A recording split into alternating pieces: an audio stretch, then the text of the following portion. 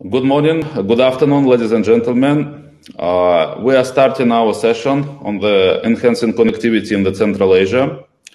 First of all, I would like to pass special thanks to Dr. Frank Richter, chairman of Horasis, for providing this opportunity for us to express our views on the region where I'm originally from, and other speakers that somehow related in their life and business career.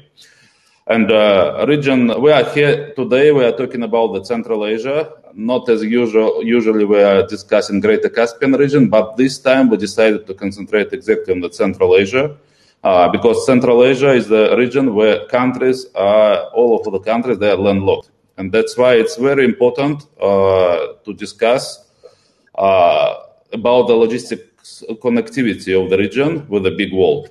And I would like to introduce our speakers today. First speaker will be Martin Voetmann, who is the member of the board of DP World in Kazakhstan and responsible for all commercial activity of DP World there. He had extensive career in logistics. He was leading companies like FESCO in Kazakhstan, also Almaty International Logistics Park, Mediterranean Shipping Company in Horasis and Kazakhstan. And right now, there is a project of DP World for development of the Aftaab port and various related projects to this. This was somehow the part of the Belt and Road Initiative, which we'll discuss later. And Martin disappeared. But hope he will be able to rejoin again. Meanwhile, I will introduce the other speaker, Aftaab Khatib, who is the Vice President for Commerce for Caspian Container Company, the company which is really trying to connect Central Asia and the Greater Caspian region with the big world via container transportation. But and the third speaker we'll have is Cristiano, Fibbi, head of strategy of Integral Group. He will tell us about innovative project, how to connect producers in the Greater Caspian region and users worldwide, enabling small and medium enterprises still be involved in the commodity trading. And I will give more comments later, but now the floor is for Martin. And what are your views, based on your experience and based on your professional activity in the region, what could be done, what is the current situation with the connectivity, which problems you see, and what could be done to solve these problems, and which projects probably need to be initiated in the region, or latest development, and all other useful information you would like to pass to the audience. Please, Martin. Thank you very much, Murat, and thank you very much for inviting me on this session. It's indeed, as we just spoke, an impressive list of speakers, and I'm very happy to be able to be among one of those. So Central Asia, when we talk about connectivity, it's a nice word because it really encompasses the whole bigger picture of the issues that we have in Central Asia. It's not just an infrastructure issue. It's not just a question of the soft qualities that we need to make this run. It really is a question of connectivity on all levels, in between human beings as persons, between companies, and on the companies trading in and out, and the companies doing the logistics in and out of the region. I'm of the opinion that it's probably the most difficult place in the world to do logistics. I cannot think of any other place in the world where you have this much ambiguance, where you have this many players that you need to connect with each other, where you have this big difference, let's say cultural difference between the people and the companies you need to get together in order to move cargo, be that bulk or liquid or containers. You really need to have a whole range of stakeholders aligned in order to move this cargo out of the region. And this is the real challenge. It's not just finding the lowest price or finding a truck that can go from A to B. It's really this about connecting all of the stakeholders in the process. And as Murat, you touched upon in the beginning as well, it's the region where we have, we have Liechtenstein, I think it is as well, right, in Europe, that's also double landlocked, but otherwise it's the only double landlocked in the country, which is Uzbekistan. And that is a very nice picture showing that it's immensely, in my opinion, immensely complex to do the let's say ordinary logistics in and out. What we have seen lately means within the last 5 to 6 years, is a quite aggressive investment on behalf of the governments in and around. If we speak around Central Asia, both Kazakhstan as well as Turkmenistan has invested quite large amounts of money into developing their infrastructure. Turkmenistan developed a whole new port, a state-of-the-art, fantastic port, by the way. Azerbaijan also invested into building a new port of FIATA. Kazakhstan has built and are still building up the capacities along the border with China. So there's billions being invested into infrastructure in Central Asia, which is with the danger of being a little bit political, about time, because we have known since the independence of the countries from the Soviet Union, that the single biggest problem for doing business in Central Asia is logistics. Nevertheless, the governments have been a little bit slow to really get into this investment mode and start to really seriously develop the infrastructure. So one of the reasons why they decided to come into this investment mode and started actually to build up the infrastructure is this China Belt and Road initiative. Suddenly, especially the Kazakhstan government saw, hey, we can make money from our geographical position. We can really start to become a transit nation. So if we build up the capabilities, we have a good chance to actually start to making some money out of this. Like we briefly touched upon yesterday, that maybe the future is not necessarily so much within the Chinese transit. I personally think it's a very nice driver for this development. It's a good incentive for Kazakhstan and for Russia as well, if we want to go a little bit that way, but also for the Caspian area. It's a good incentive for the governments to do investment when they see, look, it's not just a question of our own cargo. We actually have a business case for building these ports. So we will attract more if we develop our infrastructure. But on the backdrop of that, specifically what we are trying to push in Port of Aftaab is actually developing the infrastructure for the good of the Central Asian republics on the backdrop of this Chinese push for the One Belt and One Road. What we have achieved so far, if just to say, let's say historically, is we got the first regular container shipping line up and running in the Caspian. This has never been done before. Not that it's let's say a super difficult thing, but still you need to have the base cargo in order to put a vessel that will then operate continuously. And for us, this was these Chinese volumes that allowed us to basically convince all the stakeholders around the port that we have something here. We can actually build something that will lead to a sustainable business model for the port. And exactly what this has done for us means that whereas before we would not really be able to offer cargo looking to go beyond the Caspian Sea, we didn't really have anything to offer. Today, we can go to anybody and say, look, we have the feeder, we have the service, we can go via the Caspian Sea and out to the rest of the world. Murat, which is what you also said in the beginning, right? That this is what we're looking to do. What are the challenges? What are the obstacles? So we're there today where we have an operational feeder line. I think it's 1 or 2 steps away. Then there will be a similar line going from Turkmenbashi as well across to Baku.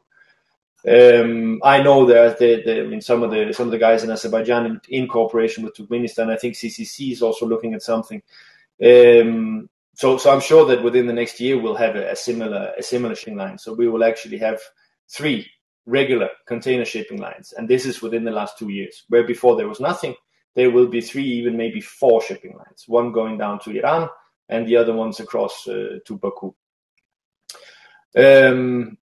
Where we are, let's say, a little bit hindered at the moment in our growth is we have been focusing very much on coming across the mountain pass of Akhalkalaki and Kars into Turkey.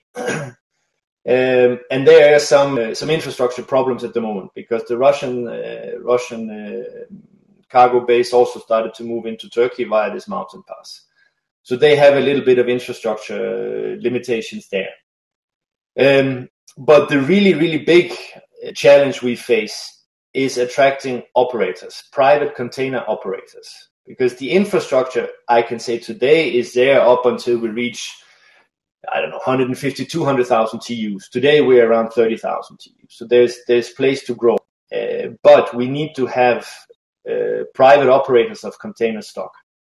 This would be either the bigger shipping lines. Some of them are there today in the region.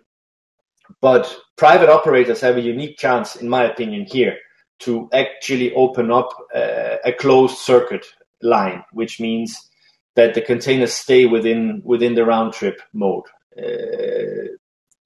east-west bound, meaning from Central Asia towards Europe and Turkey and coming back, because there is cargo both ways. What we see is easily 100,000 TEUs a year. That is there today being moved.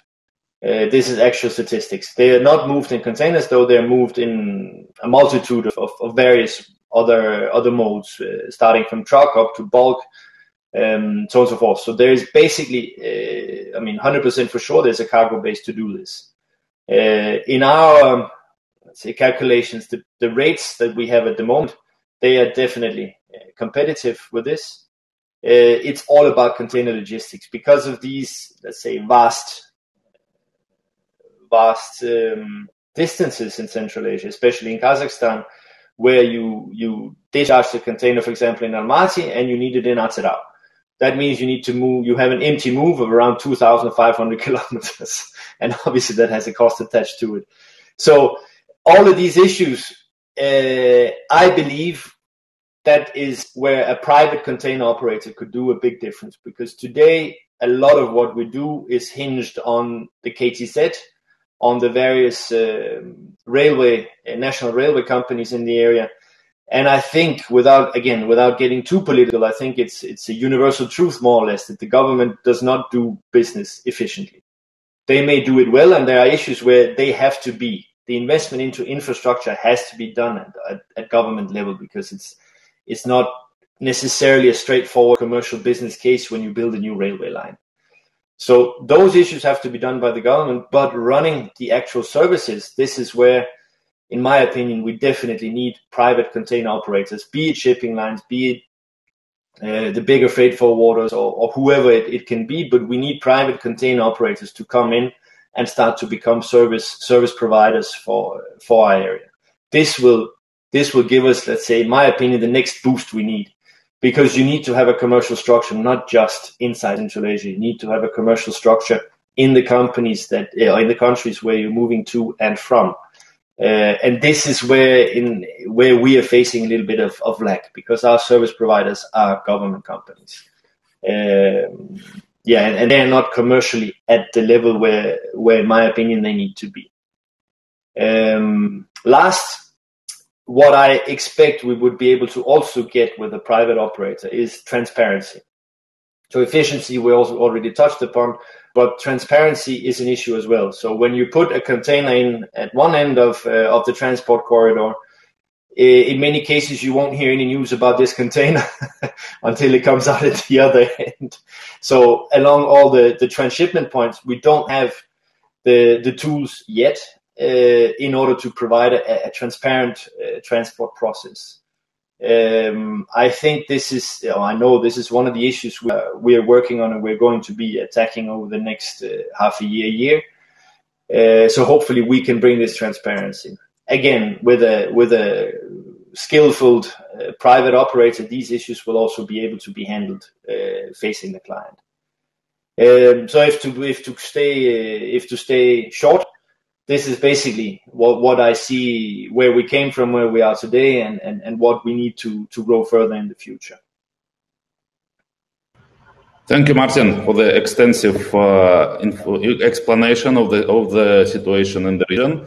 I have several questions already to you. I decided not to wait till all speakers' speeches. First, I know that Aftaab Port was organization you're actively cooperating with from DP World, is the founding member of the Middle Corridor or TMTM Association. And you mentioned about the multi-stakeholder schemes and so on.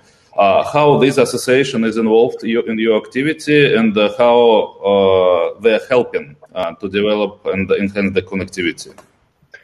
Well, I would say that this is the driving force behind us being able to put the shipping line in place and starting to service this corridor. So we came from 0 TEUs along this, or let's say maybe 100 per year, up to around 30,000 this year. This is only because of this. I don't, to use a modern word, because of this platform. It's an association, but it allows us to bring together all these stakeholders in one place and sit down and agree what is it we need to do to make this work. If we as the port or whoever it may be needed to travel around to each stakeholder, or it just wouldn't be possible. So it allows us to get everybody together in the same room, decision makers in the same room, and say, hey, this is what we think we should do. What do you think? And then we, over the course of a couple of days, make the discussions and finish. And we sign a piece of paper, and the next day, rates, service parameters, and whatnot is in place as a sellable packaged product. And this is definitely because of the TMTM. So there was Trasica before this. It was a little bit, or it still exists. This is a little bit of a different business model. That was more up to each member. Do we want to participate? Do we want to do we want to be in there? That had its own, let's say, its own successes, but the TMTM is really what drove this forward. So definitely that has had a very big impact. It means they are really contributing to the connectivity of the region. Absolutely. And I saw also these block trains from Europe to China, and which was a very good initiative. And I think now a lot of cargos already going, what I see. And I already hearing the good opinions about this project. Okay, the next question you mentioned about transparency. I will also add traceability. How to involve modern digital technologies in the logistics in the Central Asia? What do you think? Because of course now blockchain technologies, artificial intelligence, and so on. Somebody, as per your knowledge, somebody really massively doing this in the Central Asian countries, or it should be done in the nearest future? Because transparency, besides the good work of the logistic operator, now we're in the 21st century. That's why everything could be placed on blockchain, and you will see on live and online where is your container, what is it doing, and put some sensors on it. It's a quite simple technology already developed. Whether this technology already being implemented in the region, or if not, then how this should be done, and where, and more by whom maybe. So this is again, we have a partner who shipped block trains from China into Caucasus across Aftaab, and they put in the GPS tracking devices in every 6th container of the block train, and they ran the tests successfully. They could see it all along the way. They claim there were no glitches. Usually, this is my concern. Even GPS in our area may not exactly catch the signal. But they say it worked all along the line. They had live feed from the GPS trackers all along, and they have a system that can allow. But okay, this is a single user platform in the sense that this will then only be this specific company that will be able to supply this tracing. We need, in my opinion, at least if we're talking about the TMTM or what comes across the Caspian, there needs to be a centralized platform that can provide this sort of service, even openly, or I would prefer openly without any cost to it, because this is something we're trying to develop. We want to become a little bit more transparent and be able to trace the cargo. So I know that in the TMTM we're speaking, or I'm personally speaking to the World Bank. They have something that we call it POP, it's a little bit a Lord of the Rings, sort of a platform to rule all the platforms. And POP. So why this is needed is because we have political issues as well in the region. So if the Kazakhstan Railways would come and say, look, we have a platform that can work, automatically Georgians and Turkish and Azerbaijan, they're going to say, look, no, thank you. We're not going to give our data into your platform. And same thing the other way around. If Azerbaijan will come to Kazakhstan, look, we have a product. Kazakhs will say, no, look, we have our own. So the World Bank is a fantastic instrument for this, to come in as a definitely non-partial player and say, look, we have a product. I think that this is something that most of the parties, at least involved, would be able to sign on to. And this will give transparency and the traceability of the cargo. In terms of a timeline, I mean, your guess is as good as mine. No, it's very good that already somebody tried to initiate such project. Of course, for the train, it could be much more easier than for the trucks, because trucks are spread in the region on the 5 million square kilometer. And train, there is the railway line, everybody knows where it is. And that's why even I think it was not even necessary to put every 6 container, one GPS tracker, it could be only one for the whole train. So they figured out that they needed to have 6 in order to make sure that they have connectivity at any time. Okay. Trucks, by the way, is also an issue, because if these GPS trackers work, I have asked them to share the details. If they actually work, trucks is easy to track as well. You put the cargo and you give the driver the GPS tracker, and he gives it back whenever he arrives at the destination. The thing is, as far as I understand, the low level, let's say, they're not corporate truckers. It's to a large extent, it's a guy owning a truck, and that's it. It's not a corporate business, and they don't really like that you were able to track what they're doing, where they are, and so on and so forth. So they don't want to have these GPS trackers on board. But that's also an issue that you can overcome, right? It's always a question of price. So paying $75 more, maybe it will start to work.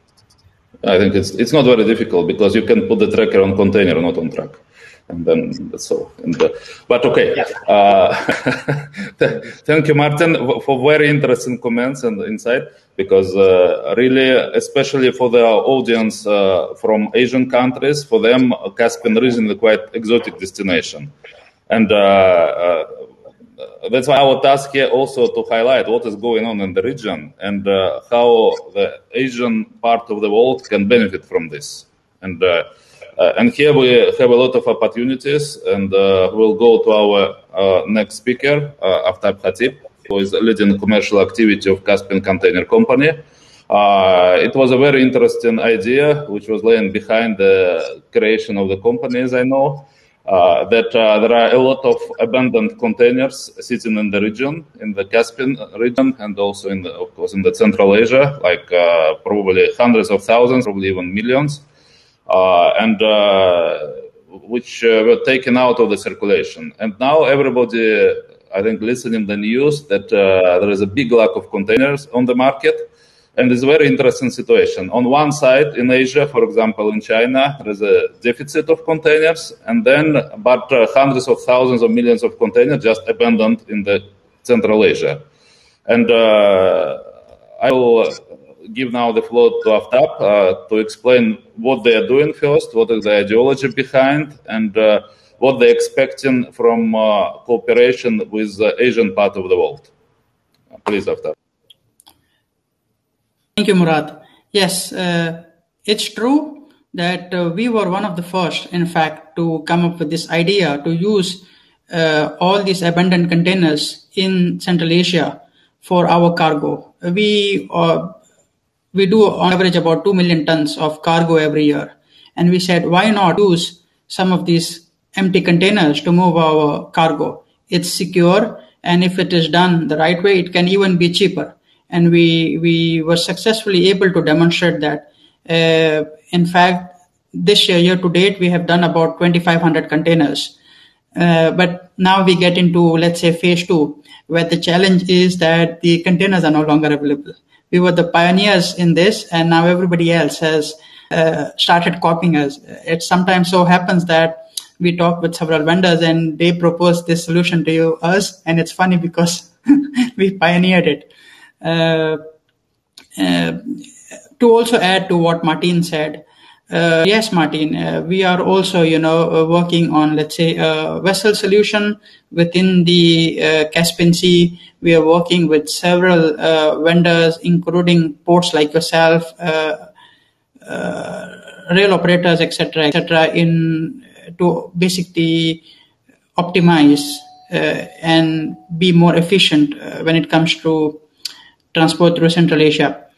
What I'd like to do now is also talk a little bit more about the topic for today, which is enhancing connectivity and freight in Central Asia. Yes, it is true that Central Asia is an often neglected part of the trade flow.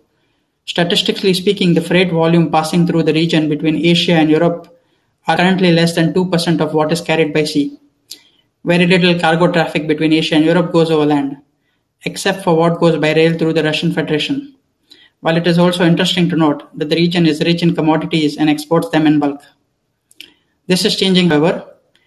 Rail links between China and Europe, both existing and planned, have attracted interest as they offer a potential advantage as against a shipping link through the Suez Canal.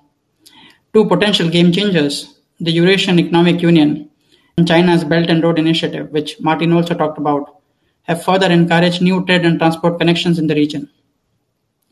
Central Asia also figures prominently in a variety of other initiatives and plans for enhancing connectivity and integration across Europe and Asia. This includes the European Union's Tresessa initiative and the New Silk Road backed by the United States, as well as various projects sponsored by India and actors to promote connectivity in the region, such as the International North-South Transport Corridor or CAREC, Central Asian Regional Economic Cooperation Corridor. Now, some of our observations are as follows. Firstly, planned investments in the region will improve connectivity, but increased transit flows will be a challenge. There is a significant connectivity gap between Central Asian countries and the most logistics advanced countries. The Central Asian countries can access 50% less economic opportunities, let's say against Germany, for example. Current investment plans will increase connectivity by approximately 8%, but improving non-infrastructure elements of connectivity, such as border crossings, is still needed. By attracting a share of the freight flows from China to Europe, planned infrastructure will contribute to the increase of transit traffic. This will bring challenges along with benefits. On some corridors, freight flows could triple by 2050, putting considerable stress on the region's infrastructure. Transit traffic will also be accompanied by negative consequences in terms of increased maintenance cost, congestion, local pollution, and road safety, issues that are already faced in many Central Asian countries. Our second observation is that international infrastructure projects foster investments on main corridors, but shift attention away from domestic connectivity. In recent years, international projects have increased expenditure on rail and roads significantly to approximately 1% of GDP, which is in line with international standards. Local and regional roads are, however, in poor condition, as the continued underfunding of maintenance has left them in a state of disrepair. Existing infrastructure plans focus on key international corridors, but ensuring the connectivity of local businesses to key corridors is also crucial for realizing the benefits of agglomeration economies. Some of these routes will gain a substantial flow increase as soon as 2030. The third observation we have is that the transport and logistics sector needs to be improved with enhanced regional and international cooperation. Transport companies, such as trucking companies, railways, freight forwarders like ourselves, in the region generally face high transportation costs and lack of skilled labor supply. The logistics sector in Central Asia is still in an early stage of development, and logistics costs are high by international comparison. Complex logistics services such as freight forwarding, customs brokering, third-party logistics are limited. The lack of cooperation and harmonization of rules and standards remains a regional issue and is one of the main reasons why the share of inter-regional trade is only around 5% of total trade. Not all of the signed and ratified agreements are currently implemented and enforced, as there is no mechanism for overseeing the implementation of the conditions and requirements of these agreements. In addition, the countries still have different standards for the maximum weight and axle loads of heavy goods vehicles, and different formal procedures and rules for entering and crossing each country, which accentuates cooperation and harmonization problems in the region. The situation is complicated by the substantial border crossing time, which is especially long due to queuing. Some borders still do not have official demarcation. Our fourth and final observation is that institutional capacity is lacking to implement reforms and select projects. In recent years, Central Asian countries have shown significant progress at all levels of transport planning, governance, and regulation. However, the process used to develop transport policy and infrastructure needs to be more transparent and consistent, as well as to be more data-driven. Plans and strategies often miss measurable objectives or budgets. Impact assessments are rare, and performance assessments are carried out irregularly. There is a significant data gap, which precludes effective planning. Consistent risk and uncertainty analysis frameworks and their application across different dimensions of planning and governance or across different projects are currently missing. Some of these suggestions to directly and indirectly address the two main questions of the discussion today are as follows. These include our own recommendations as well as some popular opinion. We've also taken some extract out from the suggestions from the International Transport Forum. So these suggestions are as follows. First, enhance local connectivity along with improvement of international corridors. The main corridors identified by international programs need to be complemented by inter-regional connectivity. Various measures can help to reduce the capacity needs or to maintain or achieve certain levels of network performance. These measures include actual improvements of the infrastructure. Example, the construction of lanes, renovation of existing lanes, increase in lane capacity, and improvements in payment quality, as well as efficiency improvements. Example is basically using bigger shipments or mega trucks and consolidation of cargo before its shipment. The second suggestion is to price transit traffic to cover its full cost. Charges levied on road users through fuel taxes and other forms of taxation are currently not aligned with true cost.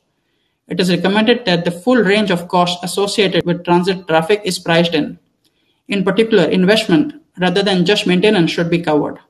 External cost, including road safety, local pollution, and CO2 emissions should also be accounted for.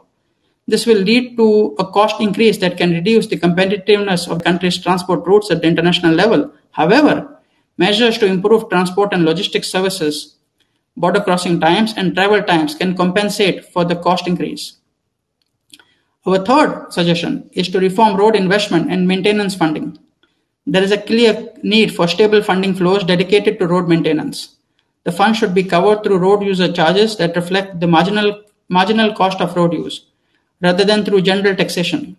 Although several road funds already exist in Central Asian countries, they should be restructured so as to have a strong legal basis, act as independent executive authorities, and benefit from in-house technical capacity. Furthermore, investment and maintenance should be allocated through separate budgets.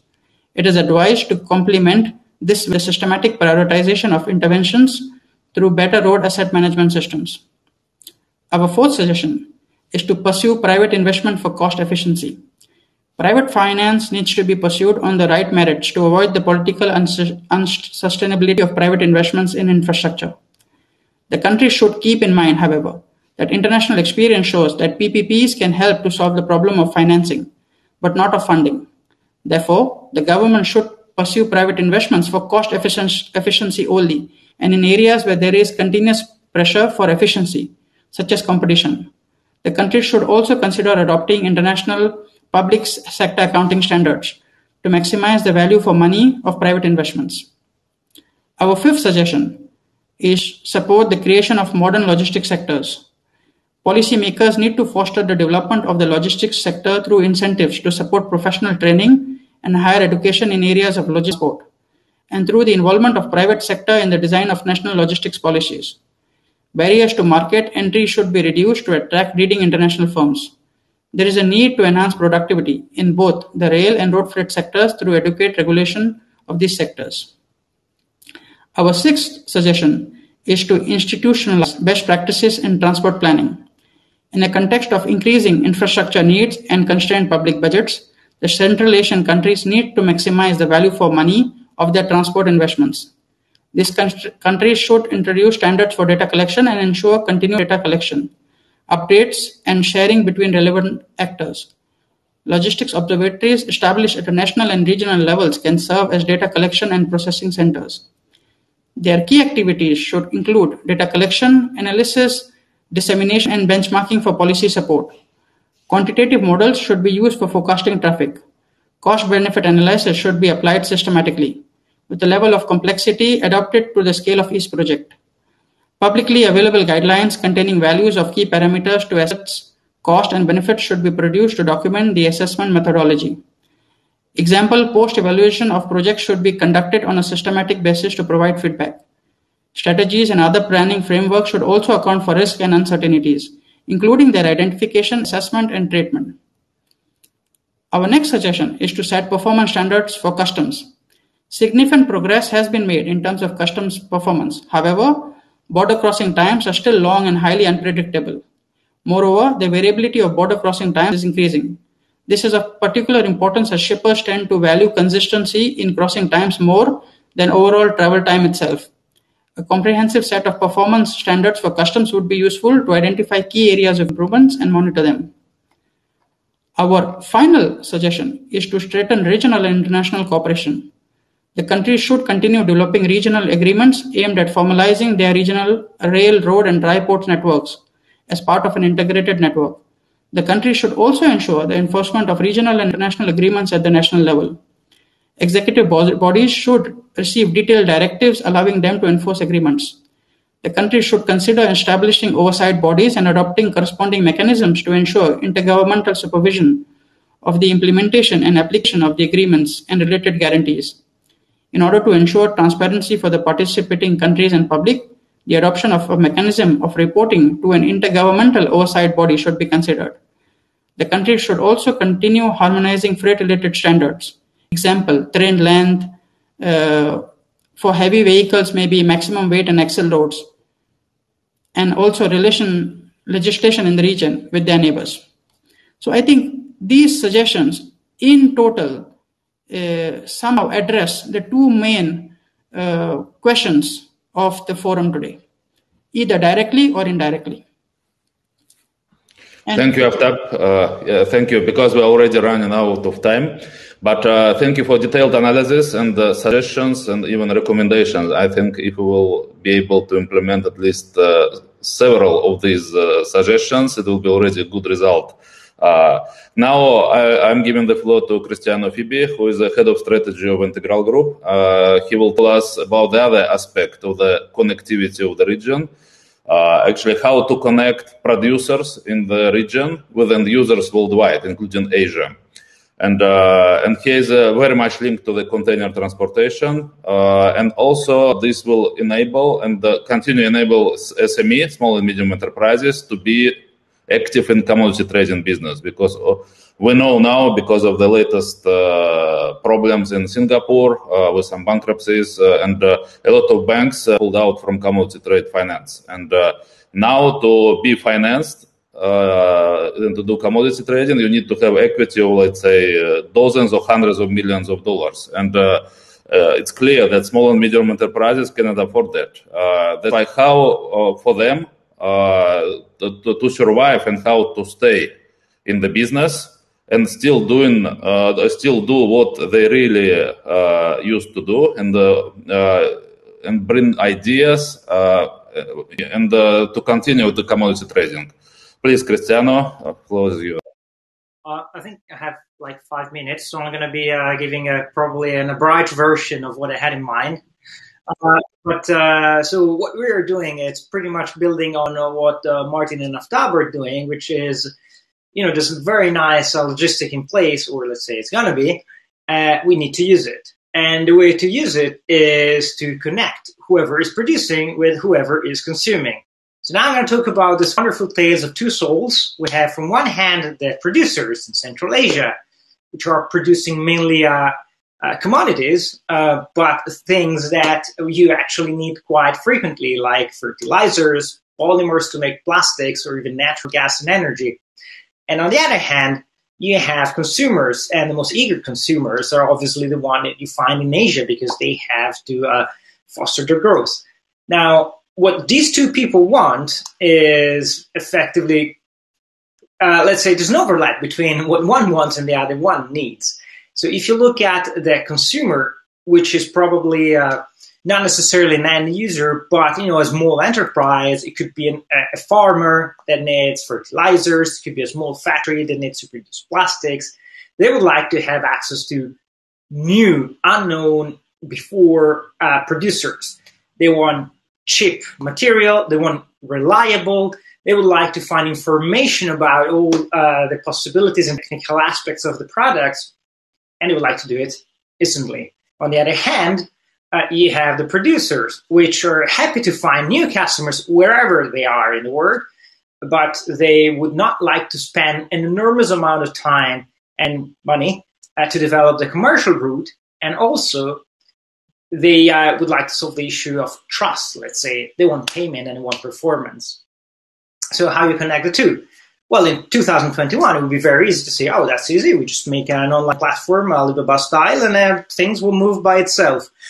It's not that easy because, as we heard before, there's a clear lack of infrastructure. And even if there were the infrastructure, you would still have what Murat was mentioning, the problem of access.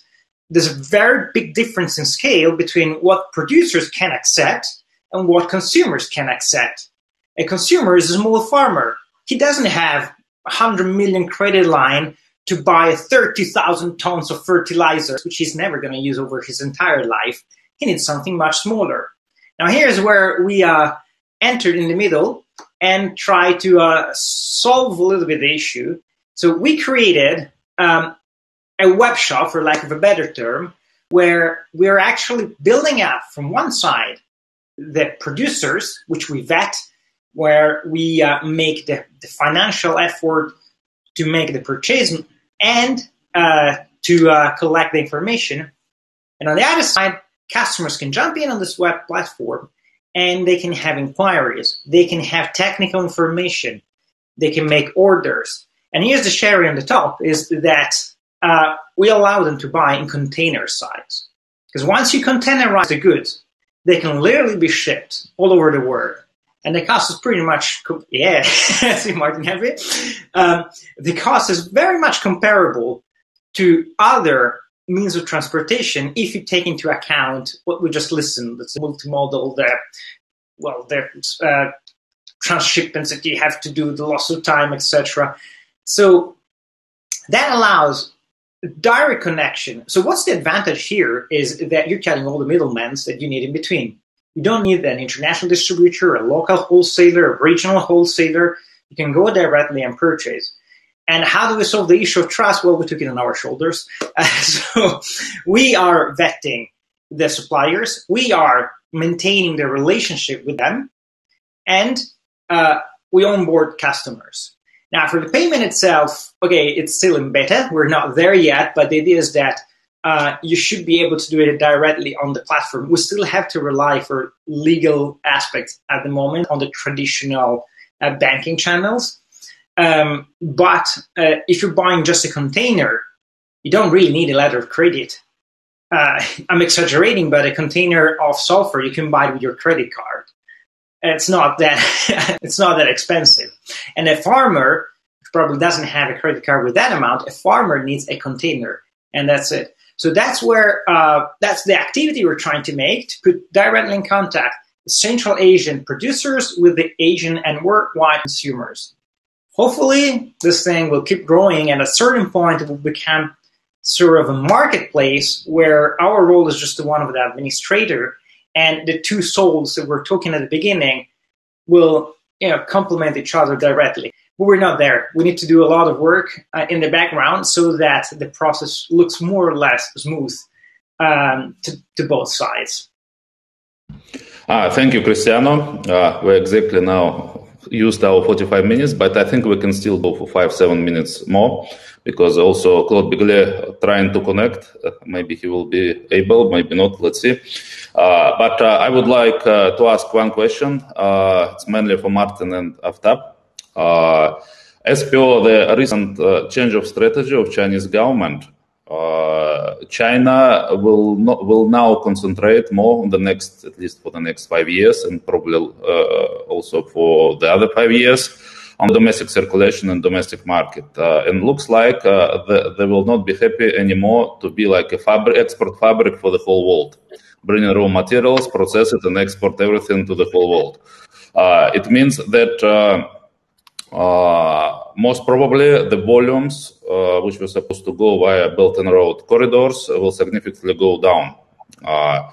And potentially also it means that the Belt and Road projects, which were already initiated, it will be more difficult to implement and finalize, but for the new projects, it will be even more difficult to initiate.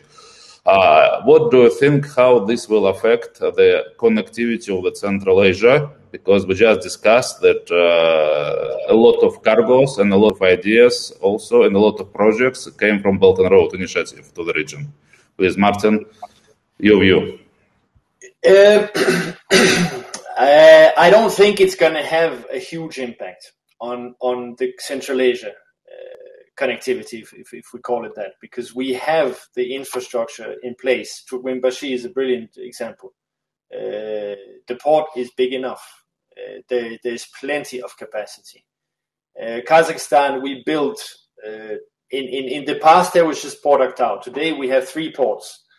And we have another 2, let's say, terminals, let's call them that has opened up also for cargo. Before they were purely offshore support bases for the oil industry. Now they have started to operate with cargo as well. For the foreseeable future, we will have capacity enough in the port infrastructure. Where we maybe will be lacking is in platforms for the container movement. And this is something where I think private investors, they can come in, because if a port is an investment in the $100 million segment, or maybe several hundreds of millions, then platforms, you buy a train that's let's say $500,000, a full train. So I think we have capacity enough for the foreseeable future, at least in order to cope with the Central Asia volumes. I don't think it was a very good driver. It was a very good tool to get the governments on board and say, hey, we have this huge potential of the Chinese transit. And for example, for Kazakhstan's sake, or on our part, we did 1 million TEU of transit this year. And that's a significant boost. That's a significant amount of money that came into the country because of these investments. Along the Chinese border, we have 2 new terminals that was built, again with the intention to serve these Chinese transit volumes. 2 of them in Khorgos. We have another 3 terminal projects in Dostuk that are financed and will come off the ramp within the next couple of years. So we have, I think, it needs to be a macro analysis of it, but in my view, infrastructure is there today, at least at the border crossings. What Aftaab touched upon is more the softer parts of the hardware is there. We need to have the softer parts implemented as well. This is customs. This is like we spoke about as well, transparency. We need to get those up and running. Then we will see a boost in volumes. It's not because of the hardware. The hardware, in my opinion, is there today, and for the foreseeable future, we will be able to grow the volumes. So the Chinese, if they want to be a part of this or not, I still think that we have the infrastructure that we need in order to grow. Porti, there's a terminal investment in the port of Porti now. They will be ready, by 2025 with a doubling of their container volume, their throughput. So I think we're on the right way. That's for sure, with or without the Chinese transit. So very good. You are very optimistic on this issue. Yes. Okay. Yes. Thank you. Aftaab, just please 2 words, otherwise we're really out of schedule. Yeah, I think that it's an opportunity for Central Asian countries to basically use the situation to diversify their economies, come up with new industries, and use the infrastructure that there is already in place to diversify. I believe that some countries, Kazakhstan, for example, is already doing much more than others in the region to diversify their economies. But I think the others have to follow suit so that there is no further dependence on China's transit volumes. Although there will still be some volumes going through the region because the infrastructure and processes has been put in place, it is now up to these economies to use that, to go to the next level. And it can be done. I mean, I live in Dubai. I can tell you already in 20 years, this country has changed. I mean, it's talking to be a leader or the UAE rather is talking to be a leader in so many different industries. And if you look at it geographically, also in terms of weather, it's a very challenging environment, but there has been willpower. And I think that's also required from Central Asian countries, in order to capitalize. Thank you, Aftaab. Now, just final accord. Your three main ideas how to improve or enhance connectivity of the Central Asia. I'm talking about mainly logistics. Just very short, just one sentence, please. Martin? Yes. So it's transparency, increase of efficiency, and private operators. Private container operators. Aftaab? Sort out border crossings. Agree on standards, whether it is for truckloads, etc., and work jointly on customs.